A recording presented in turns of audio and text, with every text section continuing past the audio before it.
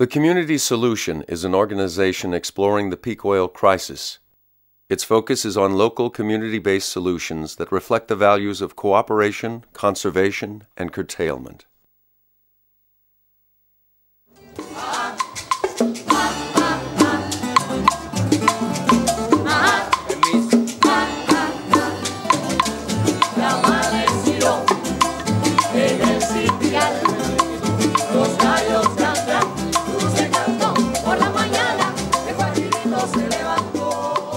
The breakup of the Soviet Union in the early 1990s created a major economic crisis in Cuba known as the Special Period. So we have, from 1989 to 1992-93, a free fall of the economy of 34% of GDP, gross domestic product. When I tell you free fall of the economy, trying to imagine an airplane suddenly lose their engines. It was really a crash. Cuba lost 80% of its export and import markets. Oil imports dropped by more than half. Buses stopped running, factories closed, electricity blackouts were common, and food was scarce. People almost starved. In reality, when this all began, it was a necessity. People had to start cultivating vegetables wherever they could. Over the next decade, Cuba took drastic steps to find solutions. It is the first country to face the crisis that we will all face. The peak oil crisis.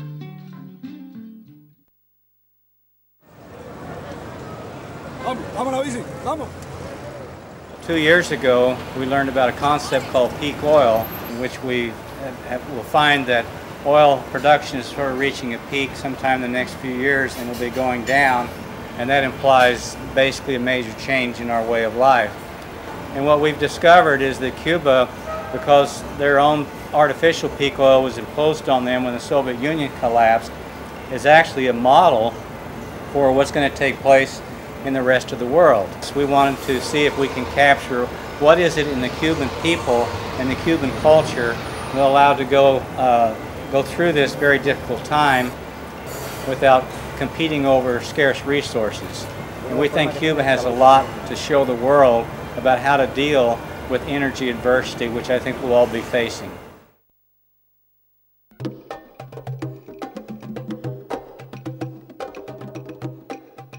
In 1949, oil geologist Dr. M. King Hubbert developed the theory of oil depletion, making the prediction that the fossil fuel era would be very short.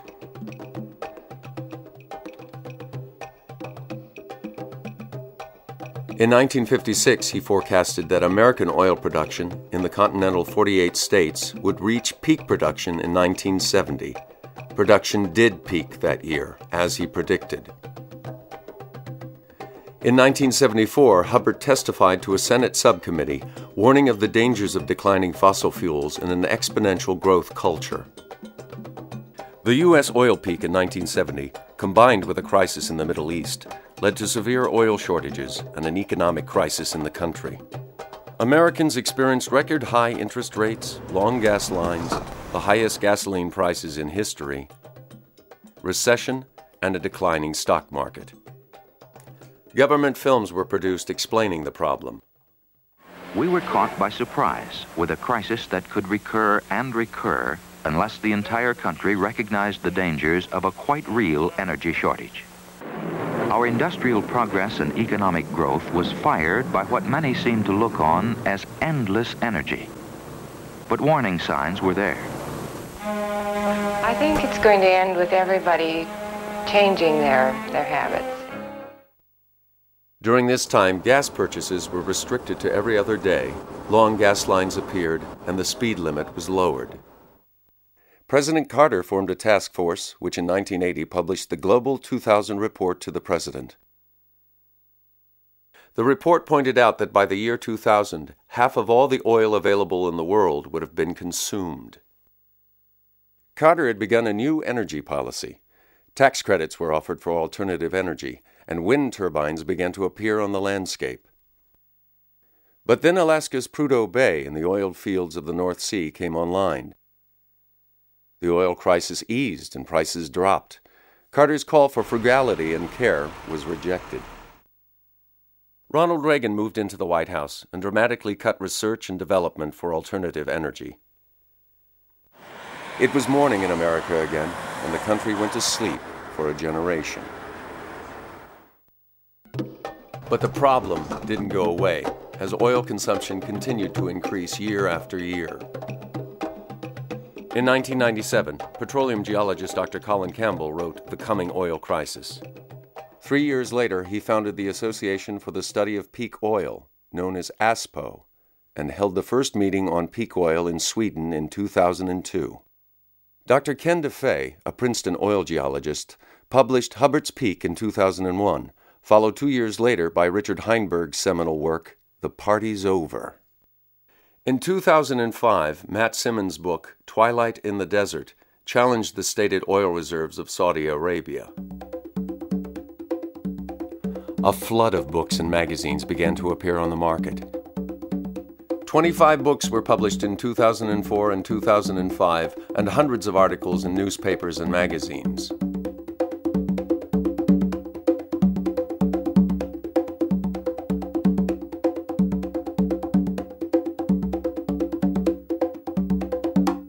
The long sleep of the 80s and 90s is coming to an end, and with no more preparation than in 1970, global peak oil is arriving. Peak oil is the point in time when oil production reaches its maximum. And that doesn't mean that we're running out. What it means is that we're going to have a continuous decline in production from that point. Peak oil occurs when a reservoir is about half empty.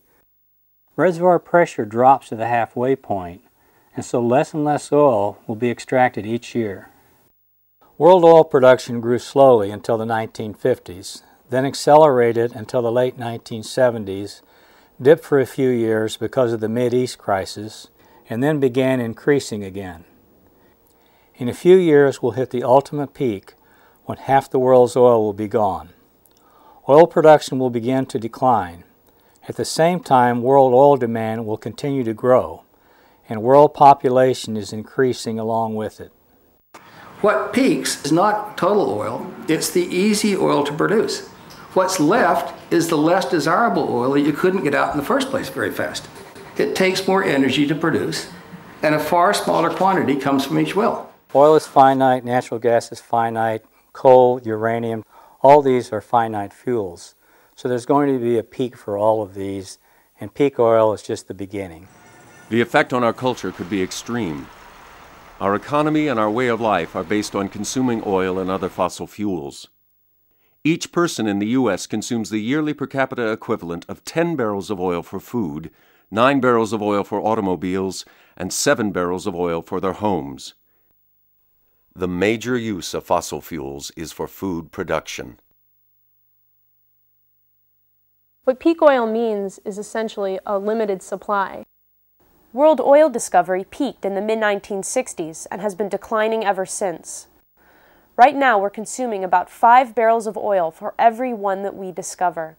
That is an unsustainable amount and can't be continued much longer. But at the same time, we have increasing demand throughout the world, especially in developing countries like China. Now, in 1993, China had 733,000 cars on the road, and by the start of 2004, they had 6 million cars. By the end of 2004, they had 8 million cars. They've convinced people that it's nice to drive. Well, the whole vision for these developing countries is that they're going to be like America someday, and that the people are going to be able to consume the way that Americans have consumed. But that's not going to be able to happen. And that's not even possible for America. Americans won't be able to consume like Americans today. Peak oil is unprecedented. We've never become dependent on fossil fuels before in human history, and we've never experienced a peak in fossil fuel production. So we're flying blind as a global community. And so we need examples. We need some sort of laboratory experiment where we can run this and see, what's the best way to do it, what's not so good, and so on. And Cuba provides us with that because Cuba has already undergone a kind of energy famine.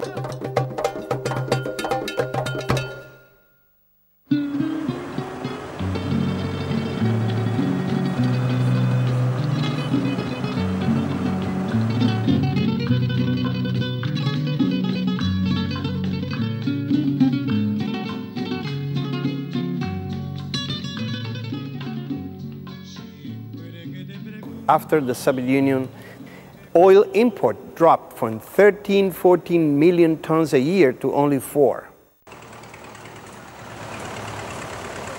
Cuba in the 80s have 90,000 Russian tractors, factories of pesticides, of chemical fertilizers we received from the Soviet Union. In 1990, everything changed. There was nothing.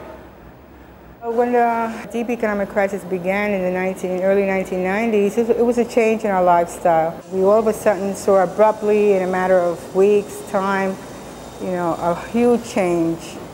We saw symptoms of malnutrition in children under 5 years of age. We saw pregnant women with anemia. We had underweight babies at birth.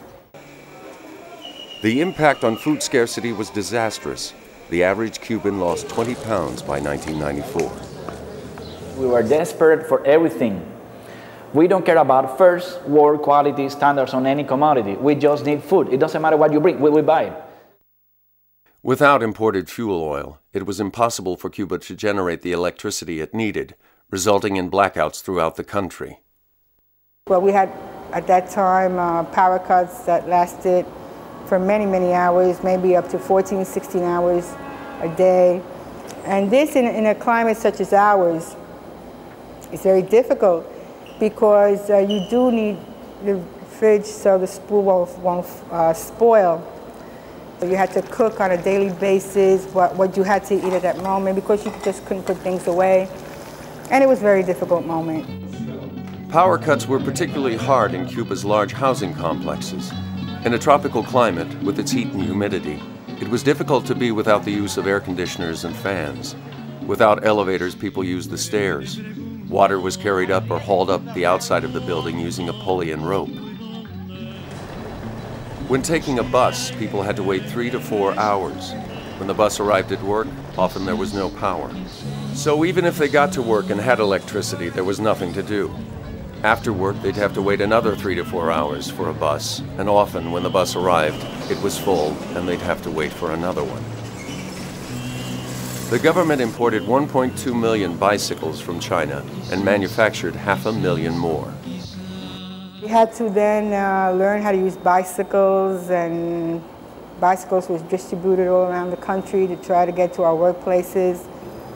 Doctors went to the hospitals, on bikes, without any culture of using bikes. It was just political will, that was it. There's no other way. In 1992, the United States tightened its embargo on Cuba. Any ship that docked in a Cuban port was denied access to the U.S. for 6 months afterwards. Almost overnight, $750 million worth of food and medical supplies to Cuba were halted. A few years later, the embargo was intensified, and foreign businesses working in Cuba were barred from entering the U.S. Cuba's access to foreign capital was crippled. In the case of Cuba, you try to suffocate a country. You deprive the country of access to financial sources, so Cuba cannot have access to the World Bank or to the IMF for good. An American dollar reached 150 pesos. And the average salary is like 2 pesos. No? There were people that were making $2 a month. So money was not useful to get stuff. So we end up being like an experiment, no? Like with controlled conditions. Like nothing or very little things can get from the outside, so everything has to happen from the inside. During the first 5 years of the special period, government food rations kept the crisis at bay. These food distributions guaranteed a minimum level of food to each of Cuba's citizens. And it was invented when we lost diplomatic relations with the U.S., no more economic relations with the U.S., and in order to prevent hoarding. Okay, so the more people that had more money would just swipe, do away with everything on the counters, and others would go hungry. They invented this ration food distribution system. With food imports reduced by 80%, the government-supplied food distributions had to be cut drastically. You have the official state market through subsidies, ration card, which has been shrink to perhaps 1/5 of consumption, from almost 100%. Now, let's go to this board because I want to show you so you can understand. This is on a monthly basis. Anyone of the Cuban population has granted, through this system, 3 or 4 weeks of basic consumption according to United Nations minimum level of calories ingestion in a month. To complete the 4 weeks basic level, it could come in the form of subsidized food on your workplace, lower prices, so you pay meals at subsidized prices. So that allows you to pay only weekends or nights meals. So there might be a week, okay, that you might have to buy extra, purchase extra. It depends also on your consuming habits.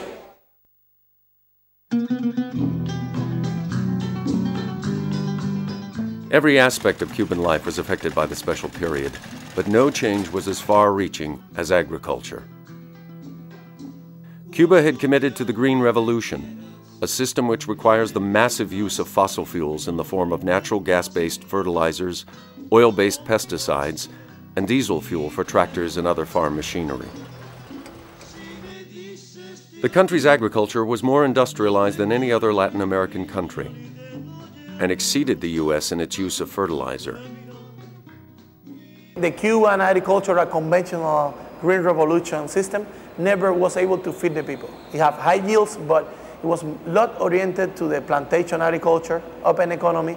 We export citrus, tobacco, sugarcane, and we import the basic things, 55% of the rice, more than 50% of the vegetable oil, of the oil and the lard that we consume. So the system, even in the good times, how people here remember, never fulfill the basic needs. Cuba's agriculture began to falter as one problem after another halted production. Fuel and parts for tractors were almost impossible to find. Seeds, tools, animal feed, and vaccines were scarce.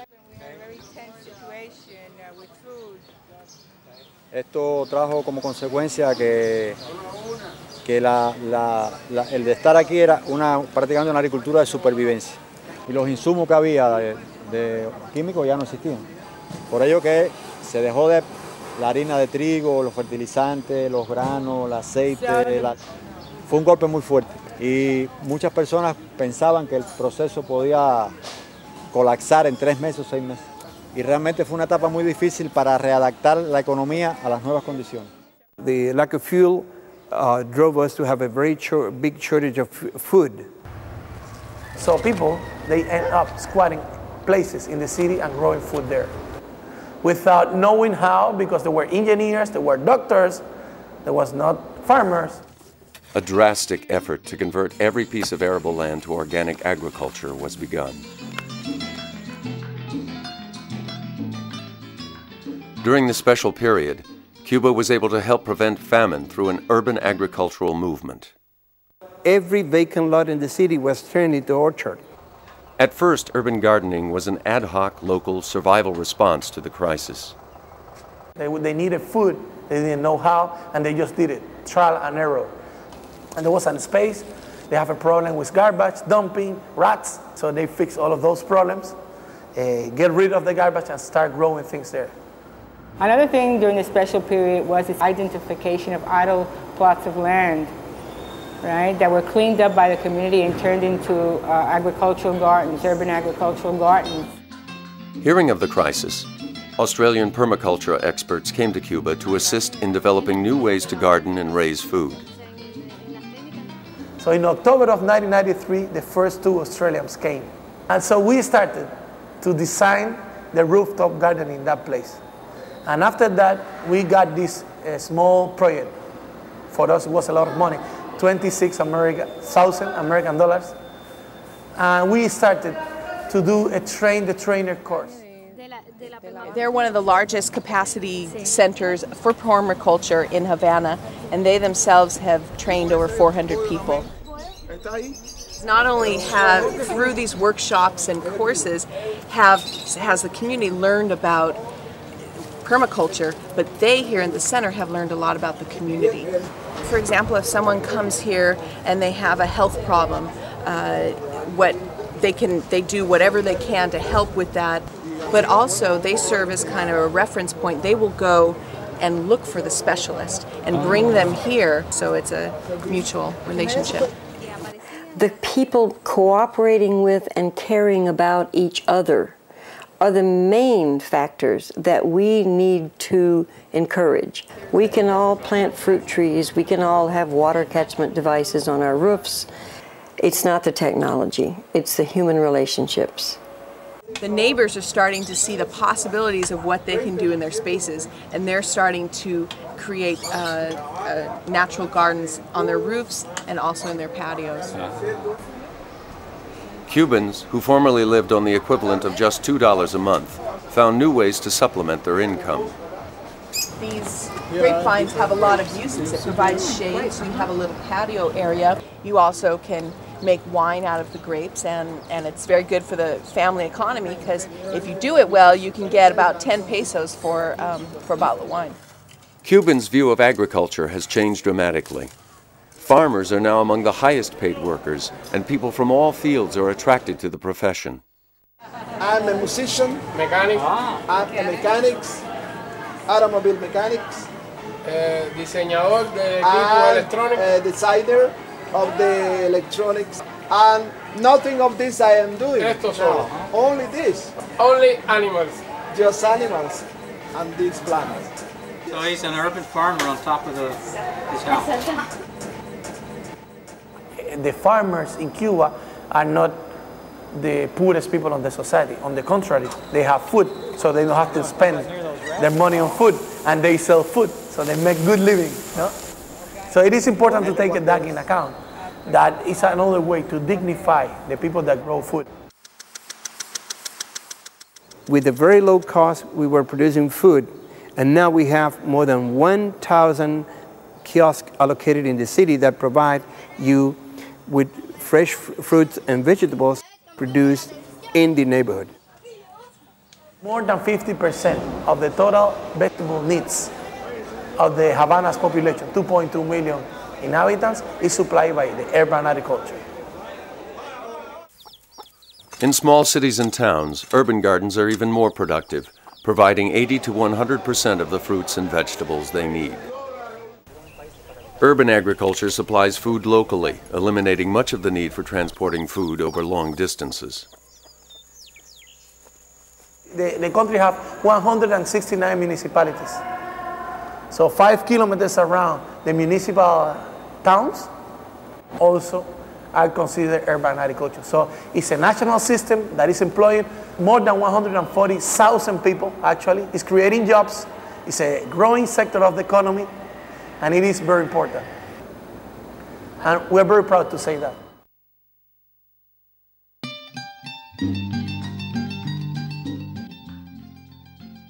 Cuba eliminated the need for natural gas-based fertilizers and oil-based pesticides by developing organic farming methods. Fortunately, research centers had begun studying sustainable agriculture before the crisis. Because of this preparation, the transition to an approach to farming that didn't depend on fossil fuels was implemented nationally within just a few years. Without fossil fuels, more manual labor was needed, making smaller farms necessary and increasing the number of farmers.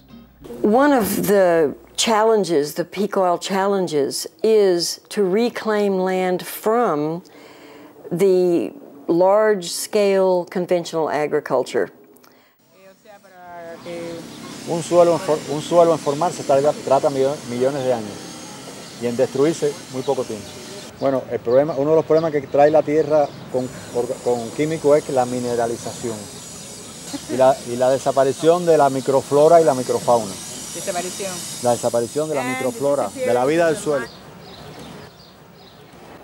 The soil is a living being. And in the topsoil, in the first 3 inches of soil, is the key.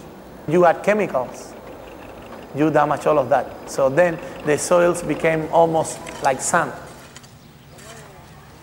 So we're going to be having interesting challenges and to rehabilitate the soil. Cuba found that it took from 3 to 5 years to make the land fertile and productive again. Organic needs a transition, no? Needs some time and needs some money to establish the system, because when you get the soil is so damaged and dead that you need to to rebuild the soil. You need to bring back the soil to life, and that takes time and a little bit of money as well. You have to follow the natural cycles. So you hire nature to work for you, not work against nature. To work against nature, you have to waste huge amounts of energy. Conventional people use this heavy machinery that compacts the soil, huge tractor, huge combine trucks and things like that. So you have to open the soil again, add more nutrients. The first ethic, to take care of the land, of the earth. This is very important. If we don't take care of the earth, earth will take care of us and get rid of us. Entonces los institutos de investigación empezaron rápidamente a acomodar la agricultura a una agricultura orgánica, tanto desde el punto de vista de pesticidas como de nutrición. For me, it's more important how the things that I'm eating are growing or are produced than what I'm eating. So if a vegan eats these heavily pesticide polluted vegetables, he's not doing much. El hecho de empezar a utilizar materia orgánica empiezan a aparecer microorganismos y paulatinamente se va aumentando de acuerdo a los niveles de, por supuesto, sistemáticamente, porque si lo dejas de hacer vuelve a lo mismo, ¿no? Cuba's new agriculture uses a variety of soil-enhancing alternatives to rebuild and maintain the soil. Crop rotation, composting, and green manure, which is a process of plowing young vegetation into the soil. Many tons of organic compost are produced, using kitchen scraps, rice hulls, and other organic matter. Worm humus is made in long troughs, where worms are fed organic waste products. This makes a richer fertilizer than regular compost. Una tonelada de humo de lombriz equivale a 6 de materia orgánica. Today, 80% of Cuba's agricultural production is organic. The lack of fuel drove us to use less machinery, to go to smaller farms, to combine different crops in one small piece of land, preventing pest spreading. If you have 1 million plants of corn, you will have 1 million bugs that eats only corn, and you have a pest. We developed many biopesticides and many biofertilizers. Today we are even exporting to Central American countries and other Latin American countries. We are exporting biopesticides and biofertilizers. Remember, Cuba has one advantage. If the population of Cuba is 2% of the population in Latin America, Cuba has 11% of all the scientists in Latin America. It's difficult to grow certain crops in Cuba's heat, so farmers use a variety of mesh covers to cut the sun's rays. We can extend the season and just using something as simple as putting a fabric, a porous fabric over a simple structure that you can remove when a hurricane is coming and you can build again. It's very simple, and this fabric also allows you to control the pest because you not only reduce the radiation and the heat, but you also reduce the number of bugs entering into the area. In the 80s, in Cuba, were used 21,000 tons of pesticides, chemical pesticides. Now, it's 1,000. We are using 21 times less pesticides. This is good for the environment, this is good for the health, and this is also good for the soil. Cuba uses crop interplanting to reduce the need for pesticides and make their agriculture more sustainable. Nobody fertilizes a forest, and nobody irrigates a forest. The forest do by itself. So if you are able to create like something like a food forest, your main effort is like pick the fruits and pick the products. And so in that way, the effort is less. You work hard in the very beginning, but once the system is established, you work a lot less. It's what we call lazy people agriculture, but it's because you are working with nature, not against nature. These people in the conventional system work against the nature. Arriba! One of the good sides of the crisis was to go back to oxen, to use animal. Not only that they save fuel, they do not compact the soil. the way the tractor does. They exert less pressure, and even the legs of the oxen remove the earth. Older farmers who still remembered how to grow and train oxen were set up in training schools. In a little over a year, most cooperatives had someone trained, and the process of raising thousands of oxen had begun. A pair of oxen is not the same as a tractor. A man can work 8 hours in a tractor, you have conditioned air and a CD player, but you cannot work for those hours because oxen just go to the floor, they say that's it, you know. But you need also to train those people and train the oxen as well. So it was necessary a result of a change of mind, the change of scale. And it was a big effort, but how much money they save in fuel, how much money they save in parts, how much money they save in tractors. But I should say, how much money is the pollution of these tractors? It has to be analyzed from several approaches. They did it because they have to. But from a few years point of view, there are many benefits.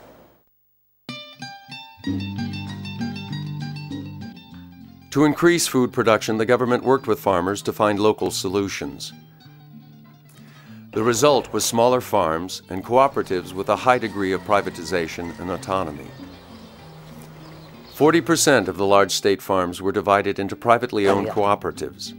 Tens of thousands of acres of land were leased rent-free to small farmers. Decision-making was localized with fewer state regulations. 2 requirements. You grow things there. If you don't grow things there, we take you the place away from you and give it to somebody else. And second, that the land is delivered to you in usufruct. Usufruct is an old Roman word that means that you can use the land without paying taxes or without paying for it. But if this land is needed for another purpose, it can be like you have to give it back to the government. These smaller farms and cooperatives were better able to use the new sustainable practices vital for growing food organically. 12 to 50% of the total arable land is in private hands in Cuba. So these are the private farmers.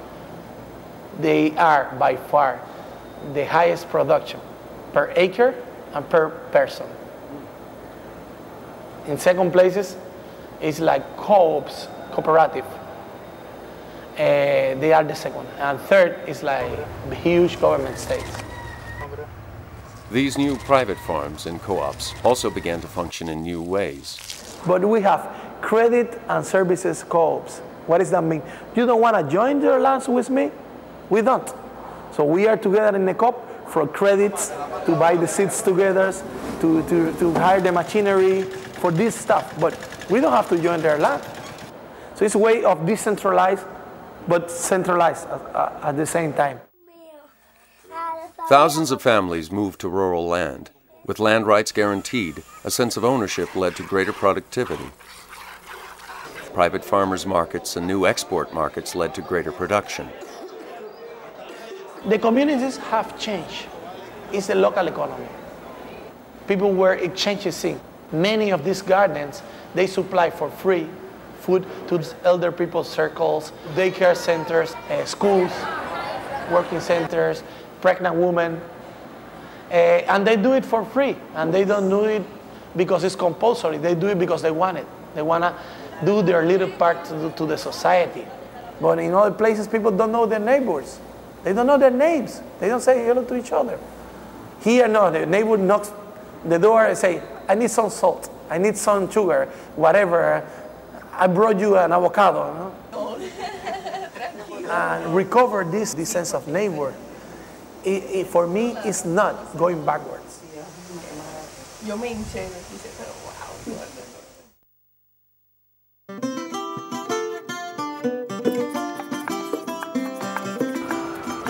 Without oil for transportation, Cuba's educational system was threatened. Decentralizing universities provided people with access to nearby schools for higher education and lessened the impact of fuel shortages.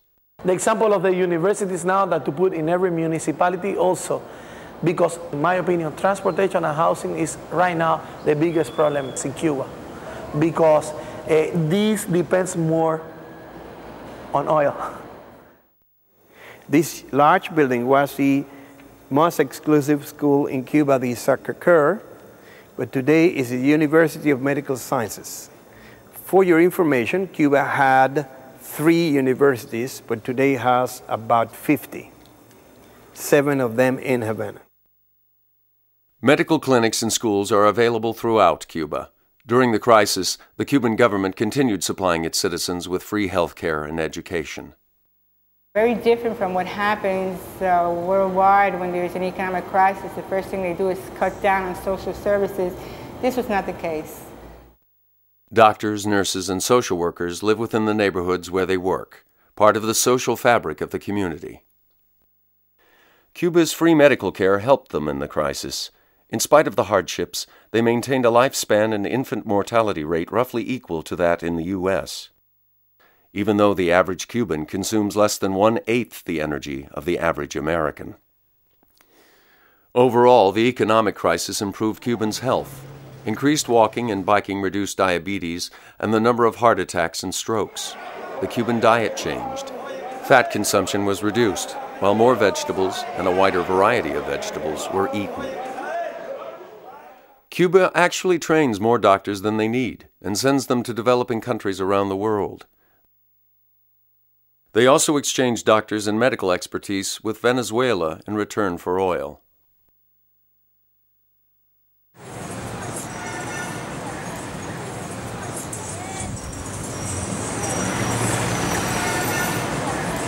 When I look at other countries, developed countries, everything goes around making the automobile more efficient. How much energy do you need to produce a car? You have to spend energy on producing a car, and later you have to find the fuel to make the car move. So think about reducing the number of cars. During the worst of the crisis, there was very little fuel for cars. The freeway and country roads were almost empty. Cuba needed to develop a mass transit system overnight. With few resources, they had to be innovative. Old trucks were made into buses with canopies to keep off the rain and steps welded on the back. Another solution was the camel, a trailer pulled by a semi-tractor that can carry up to 300 people. In Havana and other provinces, carpooling and hitchhiking are common. Government cars are required to pick up anyone who needs a ride.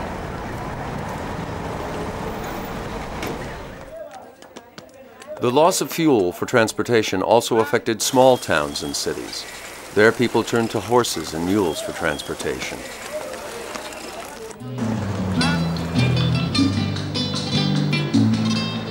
During the first years of the special period, bicycles were a necessity. This was not easy for Cubans who had been used to cars and buses. It requires more consciousness and more awareness about the use of the bicycle, that the bicycle is not something that we have to use because we don't have fuel or we don't have buses in the city. The question is that the bicycle never contaminates, is more healthy, and for short distances is very practical. But if you have to move 20 kilometers a day back and forth, 40 kilometers a day in a Chinese bicycle, no gears, all steel, after 5 years you hate it. And that was what happened in Cuba. Like at some point when there are a little bit more camels and buses, people just quit because they were sick of it. One day people start thinking about the end of the car. There will be an era, a moment in the life. So one day the car appeared and one day the car will disappear. The car will be something that we will remember as a moment in the development of the mankind.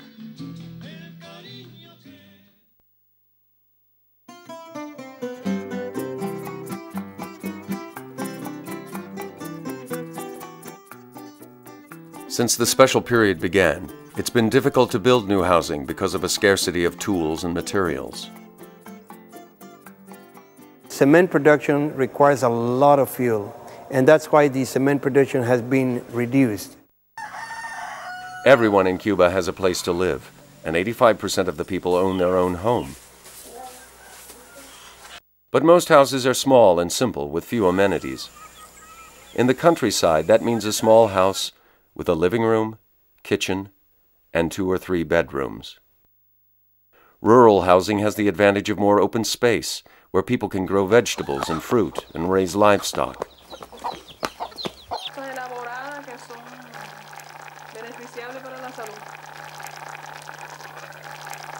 Todo lo que vamos a almorzar ahora es de nuestro huerto, menos el arroz, los frijoles, el cerdo, las lechugas, todos nosotros lo sembramos y criamos en nuestro huerto. In Havana, if you don't live in one of the old single-family homes, it may mean living in a dilapidated building or with your relatives in a crowded apartment. Even so, the city is a place many people want to live. Havana already has the values that many urban planners and architects in the world would like to recover. Many people have come and said, you should preserve the city we want to recover. After the big sprawl, many people are looking back to the traditional city and looking the ways to live in the traditional city in a more human way. But living in a city without adequate transportation causes major difficulties. And the other problem here is that this is only housing and they have to go to the city. They have to come and go, they have to commute. And they have to spend time in looking for a transportation between the city and the neighborhood. To reduce the long commutes, new mixed-use developments include schools, places to work, and places for recreation within walking and biking distance of people's homes. Everybody must use the same space. So design provides a common space for everybody. This is a way to keep your community alive.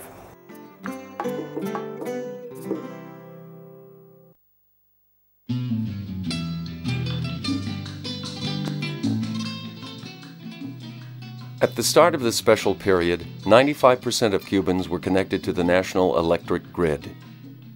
The other 5% lived in remote areas. Photovoltaic and wind energy are too expensive to meet much of Cuba's energy needs. But for areas not connected to the grid, small-scale wind and hydro systems, as well as solar panels, are used. Priority is given to schools and clinics. Recently, more than 2,000 rural schools were supplied with solar panels to have electricity. It was less costly to give them the solar panels rather than to connect them to the grid. In Los Tumbos, solar panels power the school, clinic, community center, even people's homes. They have the panels up on the roof, and they're recharging the light battery right now, compact fluorescence. They can put this radio on, and this is another panel, that's her son's, who lives right there. Small solutions have been developed throughout Cuba, such as using the sun to preheat water. People in Cuba used to shower with heat water. So they use traditional oil or energy, whatever they have, to heat water. So if we can have solar heaters, it's better.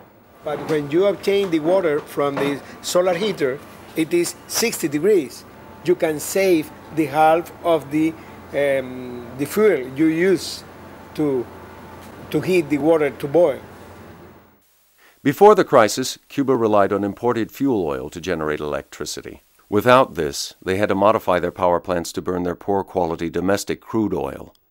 Our crude oil is very a bad thing for environment, but we had no choice. It's a matter of live or die. They also began using crop waste to generate electricity.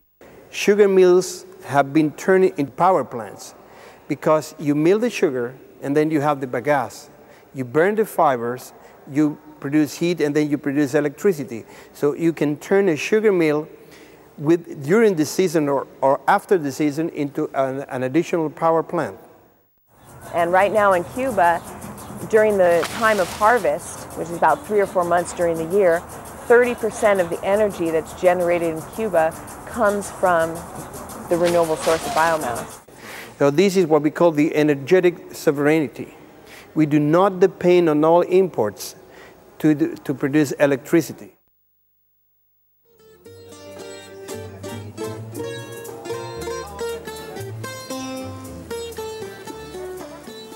The problem is what the people said about Cuba in the States is not what we are doing here. Many people there think how they can survive if they don't have anything. Okay, come here and you can see how we can survive. And in this way we can begin to understand each other and to know how to think. Mankind is burning in 1 century all the oil accumulated by nature during millions of years. And that is absurd, completely absurd. I don't see that countries who depend largely on imported oil are thinking about alternative sources of energy. They are just planning for the next week. If I'm in Cuba, I say, people, we have problems. We must turn off all the lights that we are not using. And everybody said, okay, we are going to turn off. But if I say in the United States, people, we must turn off all the lights because we need, everybody say, why, if I pay? The problem is we must change how we think. You know, the idea of peak oil is that things are going to change and there's going to be less. I think Cubans understand that on an international, global level because island people have that innate sense of a limited resource. And also they realize in terms of energy, if they want to be politically independent, they had to be economically independent. To be economically independent, you have to be energy independent. Is oil going to last in the next 10 to 15 years? Who knows? Maybe not. Maybe in Cuba we find an enormous oil tank underground for 50 years more. Oh, wonderful. We have 50 years more. But the security of supply is getting more risky day by day. And there is also this hope to find in the deep waters of the Mexican Gulf good petrol.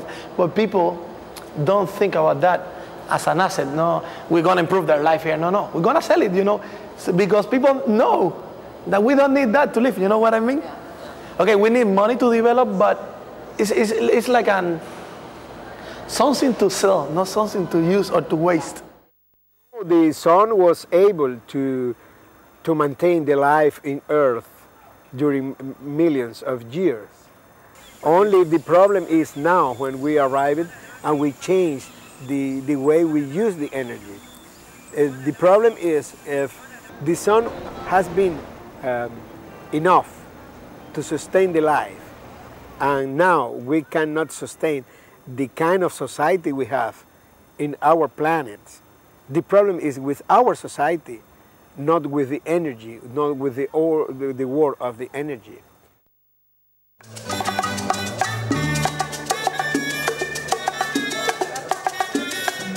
Quisiera darte, mi niña, un viaje a la luna, que todo aquello que anhelas pudiera ser.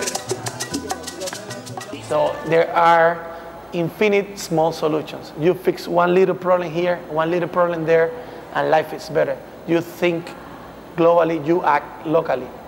This is very important because otherwise you give the impression of people that this is United Nations, presidents, scientists, and they don't have to do anything, that they will fix the problem. But people have to start from scratch and start to do small things, baby steps. Crises or changes or problems can trigger many of these things, that these are sustainable, alternative, whatever it's called, but it's basically adapting. We are adapting to changes, and that's the success of the human beings.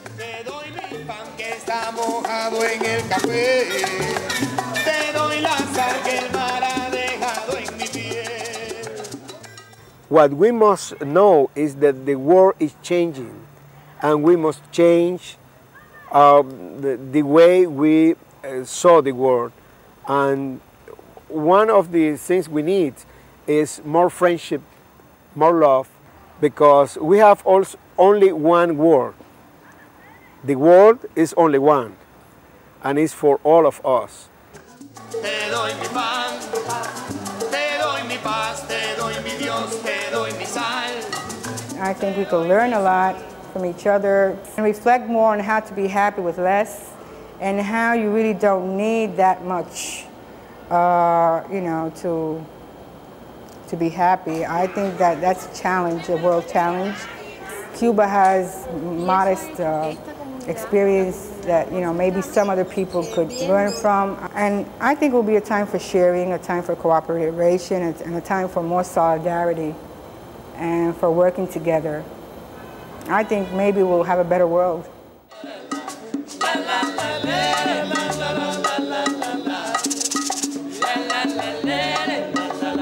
La